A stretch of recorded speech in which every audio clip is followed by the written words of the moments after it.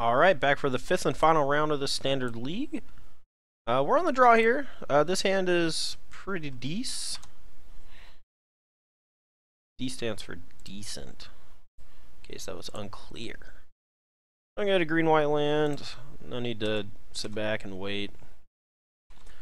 Probably gonna play Avatar on 2.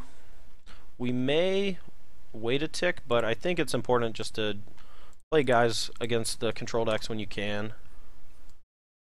Play creatures, play guys. Yep. We don't want too many of our creatures to just die to Impulse, but with the 2 Mana Gorge or Hydra in our hand, like, it's pretty likely that he's going to kill, like, our first 2 or 3 creatures. Alright, we'll play the first Hydra, and then probably not going to play the second Hydra until we can protect it with Dromcom.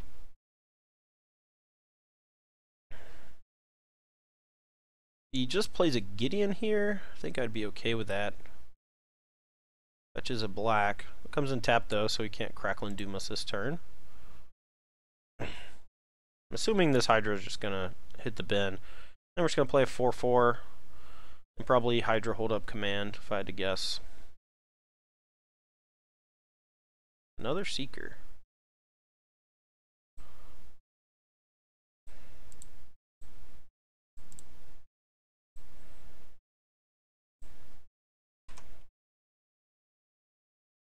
Kind of want to attack. I'm not gonna though. We don't really want to sacrifice our Hydra. And if he goes Crackle and Doom, we get to sack the Endless one and then eat a Seeker. It's possible we should have just Jamoka's command fought, attacked, but I do like the fact that now we get to sacrifice Endless one over Hydra if he has Crackle and Doom.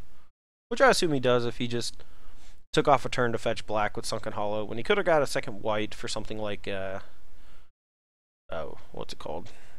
Gideon or what have you.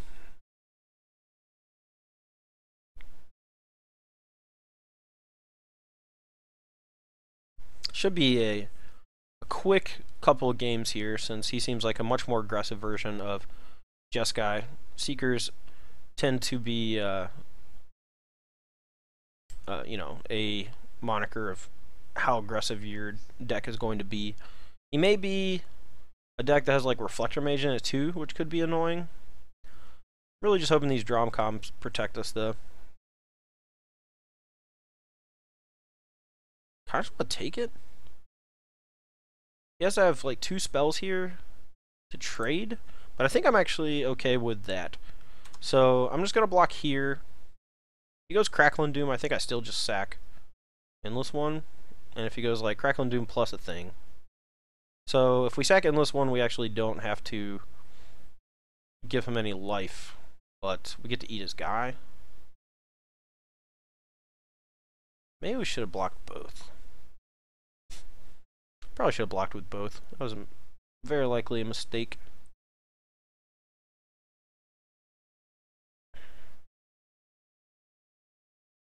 I'm just going to gamble and try to eat his guy. If he wants to trade, I think that's okay.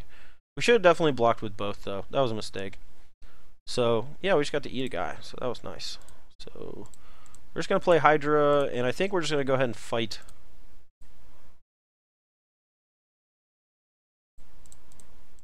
There.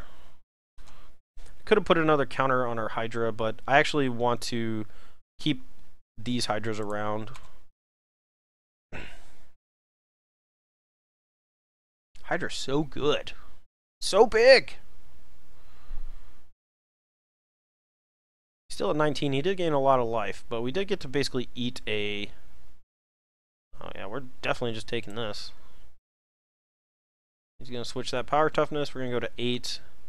And we can prevent with Jamoka's command. Or both Jamoka's commands. Your choice. Whack him for 8. If he goes for another Wandering Fumarole, we can just eat it for free with a Jamoka's command and then kill him. If he goes Jeskai Charm, we can prevent, put a counter on a guy. If you go Chandra, he's dead. Guess we kind of need to play around Murderous Cut here.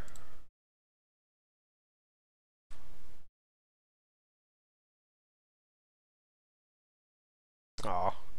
So he's just going to go for the Jeskai Charm. So we're going to go Prevent, put a counter.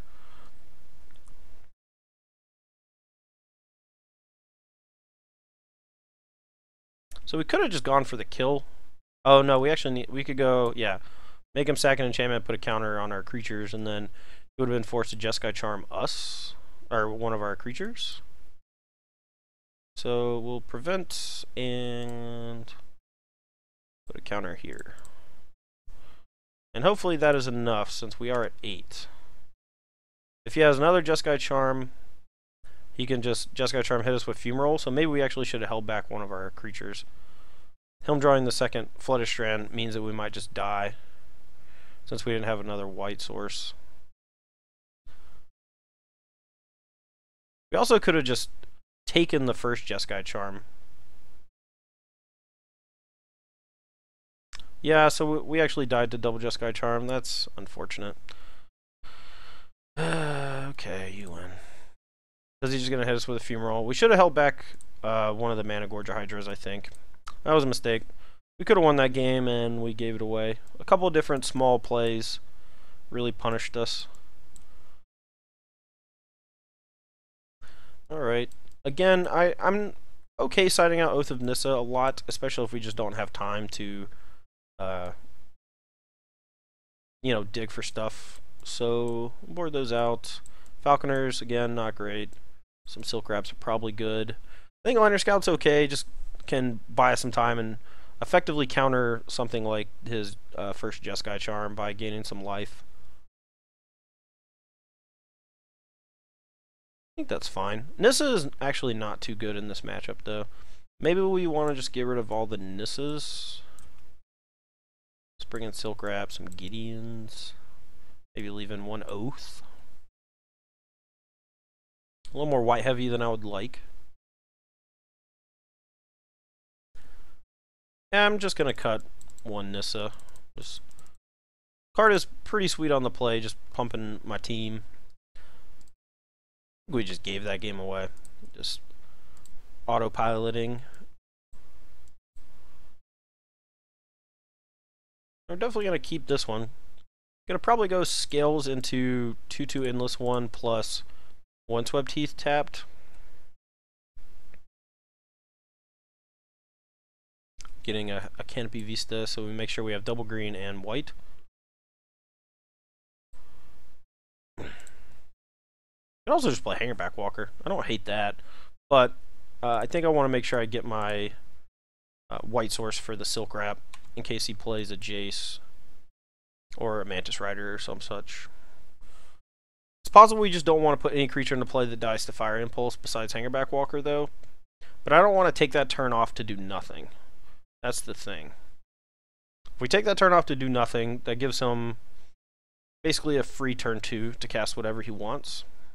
And it makes it so he can fetch whatever lands he wants. Whereas if we play the Endless One, we start to put a little more pressure on him. He has to react to us. Jazaruni.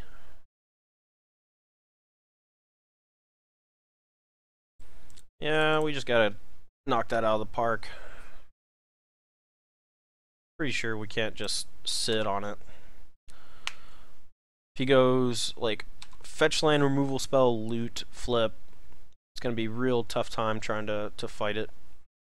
Alright, well he has a second one. There's not a lot we can do about that. So we'll play Hangerback. Actually, could just play Avatar. Avatar actually seems a little bit better here. Doesn't die to Impulse, which is tight, so we can't go Impulse, Flashback, kill both creatures. And if he flips his Jace, we can potentially put enough pressure on it to take care of it. If he goes Crackling Doom, tick up, then it ends up being a little bit worse. But yeah, I don't know. getting a 5/4 into play when we're stuck on 2 lands. All these other cards in our hand get much better if we draw a land, whereas Avatar doesn't get significantly better later in the game if he has a bunch of Crackling Dooms and stuff in his deck.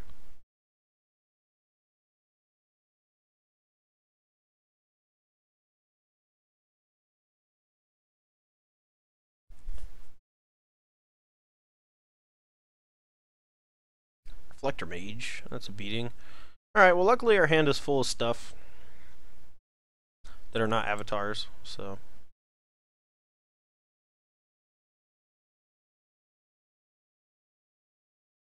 I assume he's going to flip Tick Up. Seems reasonable.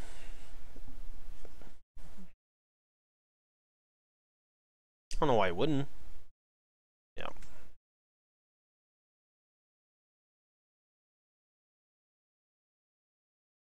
This matchup seems okay, but not great. Reflector Mage is a beating against this deck. Ugh. I don't even know what to play. Hangback Walker's only better than I guess it would just be a 3/3 endless one, so he could just impulse it, but that makes him tick down. I really want to draw a land. I don't really want to burn a Silk Wrap on a Reflector Mage. And I want to make sure that some of the creatures we play can actually stick around through removal, so I think playing the Hangback there is okay. If we draw a land, I'm not sure what we're going to do. We might go Silk Wrap Servant, especially if we play something that we want to Silk Wrap. We desperately just need to draw a land that is not Canopy Vista. We can block here and make 2 Thopters, but does not seem that good.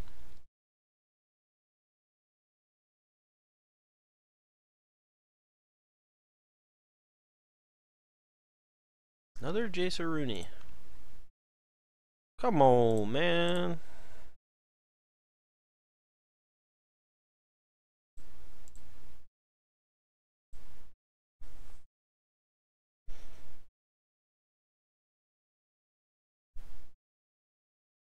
No idea what's in his hand. I don't think it would be like a bunch of dig through times and stuff. I feel like you would just cast Dig Blaster instead of a redundant Jace. Maybe his hand is just like mono Jeskai Charms.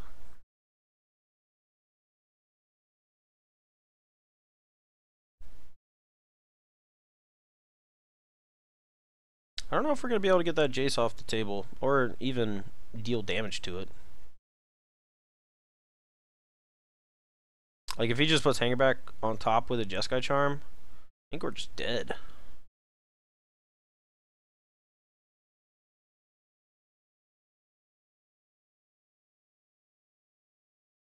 Being stuck on lands is kind of bad. Not a lot we could do about it. I think our opener was pretty sweet. He just got choked. Not literally, but... Manus Rider, we can maybe beat Manus Rider.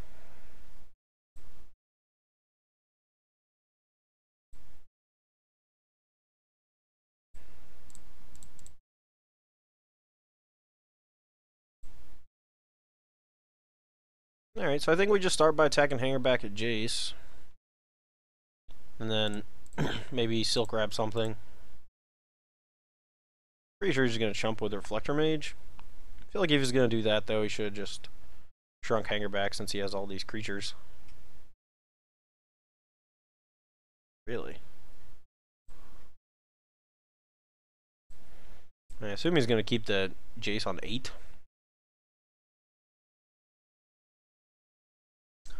Like he might want that Jace in a turn or two. I guess we can play an Avatar here. Self-inflicted wound.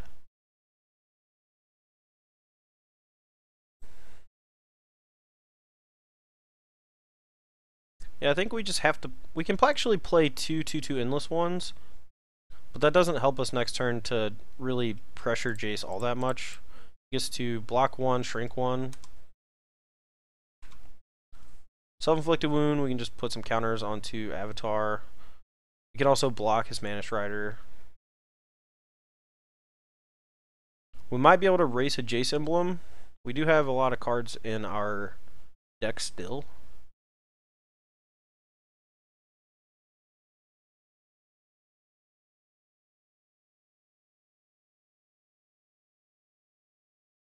And the Emblem is really only a killer when he starts chaining off Dig Through Time and stuff like that.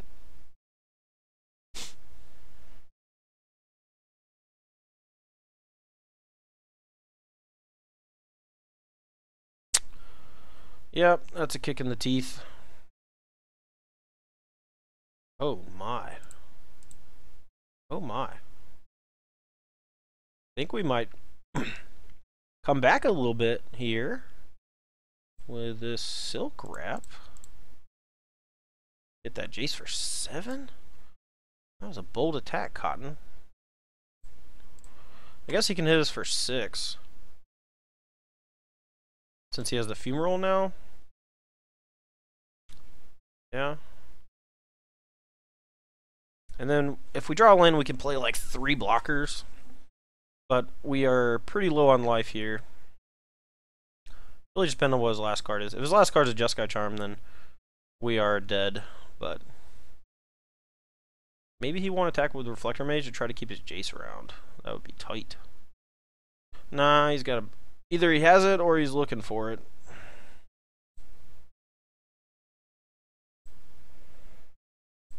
Yeah. Well, maybe he baited us real good and has Jeskai Charm. We don't have a lot of options. I suppose we'll just scale an Endless One and put up a couple blockers.